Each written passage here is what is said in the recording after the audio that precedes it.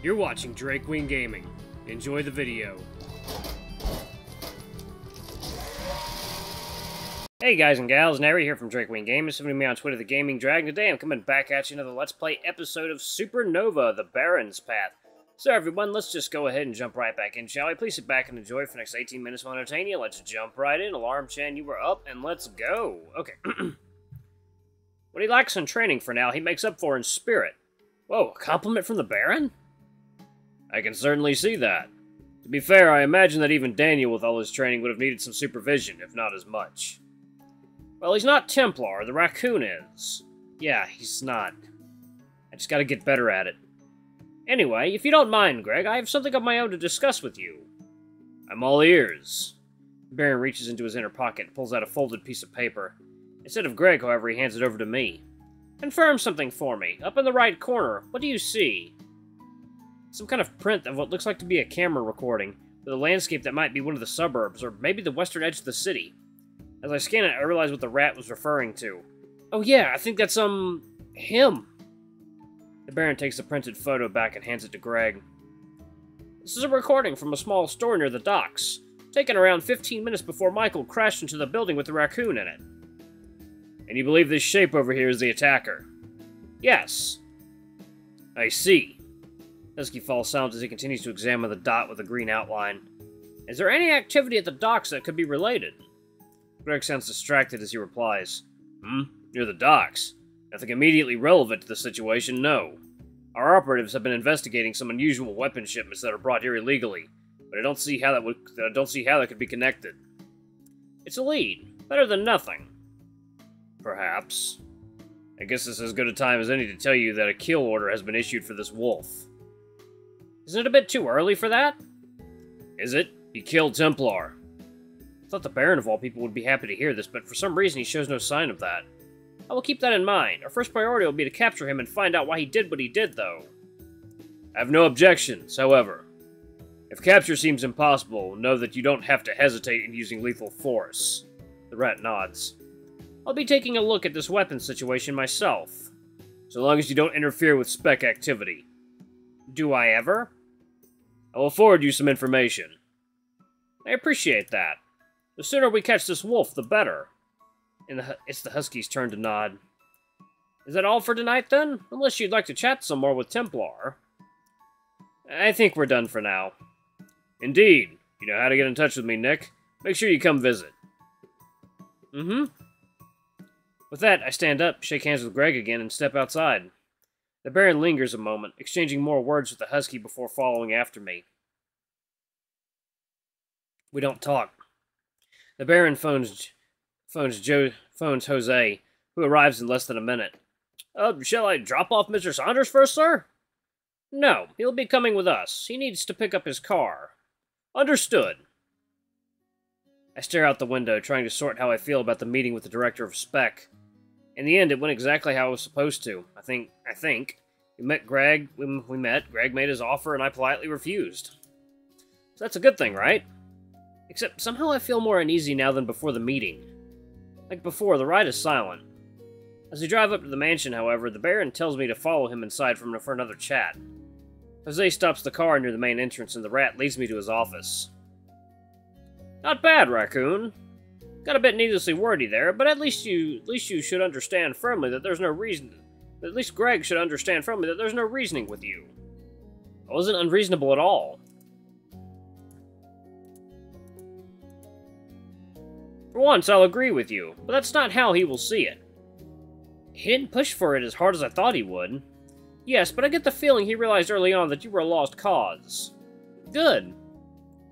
Bet he was hoping for someone a bit more pliable when I told him Danny wouldn't be Templar. I always strive to disappoint. Well, seems like stubbornness is one trait required of Templars. Was Michael like that? He had his moments. And Daniel? Danny isn't Templar. Yeah, but we can start your training tomorrow. Sure. What about that stuff with the docks and all that? The rat looks away, thinking for a moment. I'll scope out the situation, and from there we'll see if it can make a good outing opportunity for you. I doubt he will be making an appearance. Right. I want to do it either way. Patience. Fine. So am I really your employee now? Mm-hmm. Okay, as long as I'm not expected to do any actual work for you. How ungrateful. Hey, I didn't ask you to do this. I like to make sure that you guys are able to focus on the task at hand without having to worry about rent. Well, I mean, I won't say no, it's not like you can't afford it. Uh-huh. Cool. Not even a thanks. Oh, fine. Thank you for getting Greg off my back. That wasn't the point. Well, it's what I'm grateful for. Alright, scram before I succumb to the urge to make tomorrow a lot more difficult. I'll be ready for whatever comes my way. If you say so, be there at 4. Sure. Adios. Good night. Jose's standing outside smoking. We exchange a couple words about the evening before I finally get in my car. Luckily, the traffic is light at this time of day. I grab a can of soda at the store after I take care of parking, and head up to the dorm. Lucas isn't there again, but I decide not to text him to see what he's up to. Instead, I text Vince. Hey, Vince. How's it going? The tiger takes a while to reply, though. Must have caught him at a bad time. Oh, hey, Nick! Night's going well. Went out to a bar with some friends. Now let me distract you, then. Just wondering if I might see you up at the park tomorrow. Nah, buddy, you can text me anytime. Oh, God. Sorry about that, guys. Oh, Lord. Please don't let me have the hiccups right now. Yeah, okay. Not sure if I'll swing by. Were you there today? Nope. Dinner with the Husky. Shoot, that's right. All good. Alright, seriously, just go enjoy your night. Catch you later. Sure thing, buddy. Good night. Ah, well, good to know Vince is having a better Sunday night than I am. Wonder what Nisus is up to. He doesn't seem like the texting type. Oh well, maybe I'll see him in Unbound tomorrow.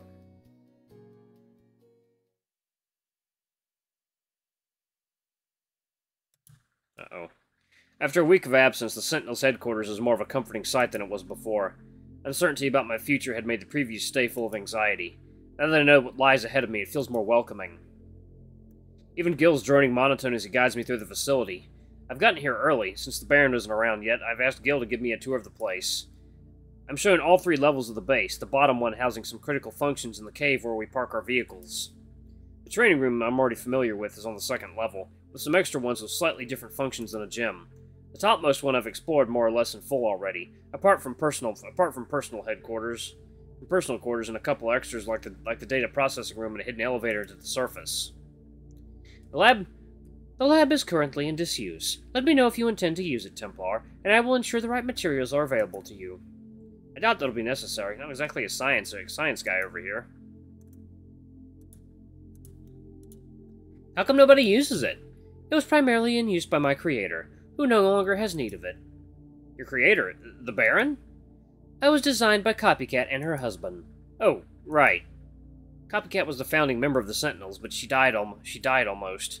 What was it, 7 years ago? Shit, I hadn't even thought about how Unbound is the only remaining member of the founding trio now. Suddenly I feel really uncomfortable standing in this lab. So, Copycat was a science lady, huh? She is still engaged in research at Brownford University. She's what now? Dr. Lawson is a tenured professor of biophysics at Brownford University. I thought Copycat was dead. She no longer uses the alias. Oh, I see. Would you like to access Templar's quarters? Later. Hello, Nick. Oh, hey. Didn't realize you were around. As Nisus approaches, he glances quickly into the still open door to the lab. Exploring? Yeah, Gil was just showing me around. He was just telling me about Copycat, actually. Right. I had no idea she was still around, since it was reported that she, she had a life outside being a superhero, and chose to return to it. Oh, so that's why she faked it? Yeah. So she's completely done with it, done with this life? No. She helps out occasionally. Fang pays her a visit from time to time. She's pretty fond of him. I see. She was at the funeral. She was telling Fang she wanted to meet you. Oh. Well, I'd be happy to. How are you holding up? Fine. That's good.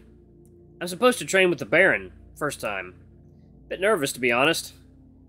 Want me to be there? Oh no, it's fine. I'm sure you got things to do. I don't. Not right now. Still, it's fine. Thanks, though. Okay. I am sorry to interrupt, Templar, but you requested to be alerted when the Baron in Black arrived. He is here now. About time. Let's go. Nisha surprises me by leading the way. Didn't know you'd be here. I was getting some things in order. I'll be out soon. Anything interesting happening? Nope, just helping a, acquaintance. Mm-hmm. Alright. You two done with the Greg stuff? Yes. Offer rejected. I also seem to have acquired a job with Mr. Braun. Welcome to the club. I'm just glad I don't actually have to do anything. Actually, there's plenty you need to do. Yeah, but I mean, like, be around you outside the Templar stuff. As if I have any reason to cherish your company. Actually, people think I'm very charming. You need to get better at showing it. Oh, look who's talking. I can be charming when I need to, Raccoon. You're both kind of annoying right now. Hmm? What was that? Nothing, I'll be going. Good luck with, whatever is, going on here. Zoop! What's up with him? Don't worry about it, the fox is always like this. Come on! The rat taps a familiar panel on the wall. A short elevator ride later, we're back in the white training room. First things first, what's your preference in terms of combat style? Well, as you said, I have no experience, so how would I know? What's your instinct? Big bad dude starts menacing you in an alleyway. Do you run? Stand and get ready to defend yourself? Go on the offensive? I need a bit more to work with. Paint me a scene. There's enough of a scene. Okay, I want to say I'd attack? No point waiting to get a beating, right? And how come you just stood there last time? You took me completely by surprise. Mm-hmm. We can figure it out in practice. You mean... The Baron throws aside his cane and cracks his knuckles in an obvious show of his intentions. Uh-oh. Not this shit again. I just barely managed to jump to the side, his fist whooshing past me, finding empty air where my abdomen would have been a split second ago. I don't wait for the armor to form completely. I pivot on my left foot and push off the floor, fist aimed at the metal helmet. Like before, the armor has started forming on my right side, so that's the arm I swing at the rat. He catches it, redirecting the blow, and I stumble past him. The brief moment I'm off balance, it could have been used for a counterattack, but by then the armor is finished forming, and the Baron stands still, examining it. That was slow, Raccoon. I avoided your attack. I mean the armor. It should form much quicker than that. Huh? Really? The Baron picks up his cane before responding. It used to be pretty much instant. I see. Maybe it's just a matter of practice. He looks me up and down. It looks different than from before. I make a show of examining my armored torso and arms. Is that a bad thing? No, not necessarily. Can't tell if he sounds disappointed or not. You said you couldn't summon it before at all. I guess the threat of my fists was a good enough motivator? Actually, I have done it before. Didn't I tell you not to do it unless one of us was around? Calm down and make sure nobody could see me. Plus, I would have just sat on my ass for several days otherwise. Isn't it a good thing I practiced? That's not a bad thing, I suppose. But seriously, cut this shit out. If I tell you to do something, it's for a good reason. I find that I don't have a good retort, so I concede his point and nod. Have you practiced flying, too? Just a little bit, in my room. I didn't jump off a roof or anything. I'd hope not. Summoning the armor instantly would obviously be much better. It takes 2, maybe 3 seconds to form fully. And that time can prove crucial if I'm in a real fight. Hell, so much of my back was still unprotected when the Baron diverted my blow. He could have easily done some damage before the armor covered it. So then I guess I'll practice a lot more with it. To, catch up. Obviously, I don't expect any surprises as far as you getting into combat anytime soon, but then again, there would be surprises otherwise. If something happens, I need you to be protected as soon as possible. So you want me to focus on defense? That was Michael's preference. Although, of course, we're going to cover all bases. I just wanted to gauge what your preferences are. Well, if I'm wearing a very strong suit of armor, I'd be inclined to attack a lot more, since I wouldn't need to be as cautious. Caution is always a good idea. Sure. I said not as cautious. Maybe. We do differ in that. If something hits me hard enough, there won't be much of me left. You and Superfang can take a lot more punishment. Yeah, exactly. So I'm guessing Templar didn't use the mace all that much? Only when he needed to. Wouldn't that be a lot of the time? No, remember, we can use lethal force only in specific circumstances. It's hard to wield a weapon like that when you need to constantly limit your strength. Sometimes it's just easier to punch someone out. Huh, makes sense. Have you practiced with the mace at all? Nope, not yet. He doesn't say anything to that, and guessing what he wants me to do, I stretch out my arm and close my eyes, and concentrate like I do when I summon the armor. Ooh. I imagine the mace as I remember it in Templar's hands, when he was using it to ward off the wolf's attacks. No weight lands in my open palm, though. Opening my eyes again, I stare at my empty hand. Again, I imagine the mace there. That's fine. We can handle weapons training later. I let my hand fall to the side, feeling a growing frustration. It should be instinctive, right? That's how it felt when I first summoned the armor. But now I'm told it apparently takes me forever to do it, unlike my predecessor, and the weapon won't form at all. It's okay, if you say so. I'm sure Michael didn't get the hang of it immediately either. He probably had a lot more training than I did. He did. The bracelet was his mother's. It should have been his son's. How long are you going to dwell on that? You were the one who wanted me to give it up to him. You were the one who wanted me to give it up to him. And that ship has sailed. You've made your decision, and I'm going to work with what we have. So stop second-guessing yourself. Focus on improving your abilities. Okay, you're right. The Baron starts showing me some moves I could have used in our brief scuffle earlier, explaining how I can cover my blind spots and react better to his attacks. Funny thing is, with the armor on, all of his points would be moot. I pay attention, though, listening to his explanations and trying to move as instructed. Armor or not, this will come in handy. You're too erratic with the attack. Swing your arms less, or you'll just tire yourself out. What's wrong? Huh? Nothing, I'm listening. The Baron leans on his cane, silent. It'd be helpful if I could read his expression. The clockwork mask stares at me, the glass bits reflecting the brightness of the training room, but obscuring the rat's eyes. Listen, I can teach you how to fight, but I can tell you how Michael did things. I can tell you how Michael did things, but I can't teach you how to be Templar. At the end of the day, you'll need to figure that out yourself. I know that. But you can still get some outside help. You could talk with Danny. Well, fuck. I had thought about that already. After all, there's only one person who knows all there is to know about the bracelet I'm wearing and all that comes with it. It's the same person who looked about ready to tear into me the moment we met. I don't think he'd like that. Plus, I told Mrs. O'Connor that I'd be doing this, and her son doesn't need to be involved in all this. He won't be. You can still ask some questions. I'll think about it. Might want to be wearing the armor when you talk to Danny. I can talk with Danny. Ask him to beat with us. No, if I'm gonna ask for his help, I'll do it myself. If you insist. He's a good kid. Just don't be an ass, and I'm sure he'll tell you what you need to know. Okay. I think this is enough for today. Alright guys, I'm gonna go ahead and pause it right here. I don't know how much is left. If you guys in the comments can let me know, I'll probably... If it's short enough amount of content left, I'll just make a short video. Or, you know, the usual. Anyway guys, thank you so much for watching. Don't forget to like, comment, subscribe, ring that notification bell if it's super thanks, or a tip if you can, it always helps.